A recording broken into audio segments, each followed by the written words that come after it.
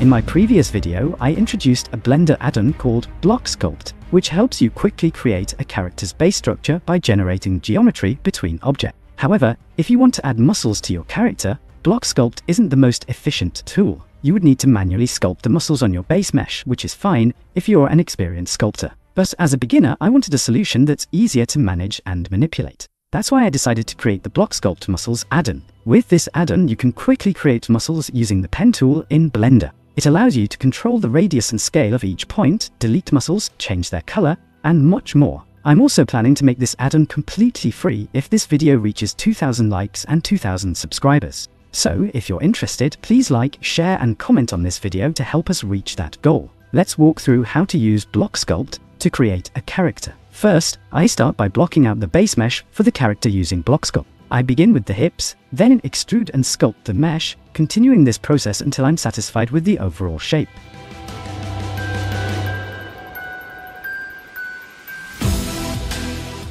I should also mention that I've recently updated the BlockSculpt add-on. Now, you can use curves to arrange your shapes more precisely. To do this, first select the shapes you want to align with the curve, then open the pie menu, click on Follow Curve and select your curve. The selected objects will automatically follow the curve, making it much easier to achieve the desired arrangement. Although I haven't yet released this updated version on Gumroad, since some testing and additional features are still in progress, this new curve functionality is already proving to be incredibly useful. For example, I'm using it to quickly and flexibly arrange the fingers around the hand. Additionally, you can use curves to create belts and other character accessories, making this feature versatile for various use cases. Once I'm satisfied with the base mesh, it's time to add muscles to the character. I start by creating the muscles with a very small radius using the pen tool. The great thing about this tool is that the muscles automatically stick to the surface of the character, making the process much easier. After laying down the initial muscle structure, I can increase the radius, allowing the muscles to merge smoothly with the base mesh.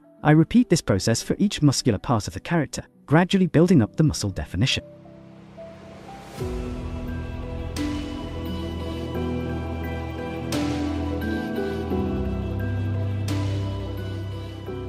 Once all the muscles are in place, I merge the parts together and voxelize the model. Then I switch to sculpt mode to smooth out the transitions and make any necessary improvements. Here's the final result. Just look at the level of detail on this character. I'm really happy with how it turned out, especially considering this is only my second sculpted model. Without the BlockSculpt muscles, I wouldn't have been able to achieve this level of detail. And that's all for today's video. The first version of BlockSculpt is available for free on Gumroad. If you find it useful, please consider donating or buying it on Gumroad to support the development of this and other great projects.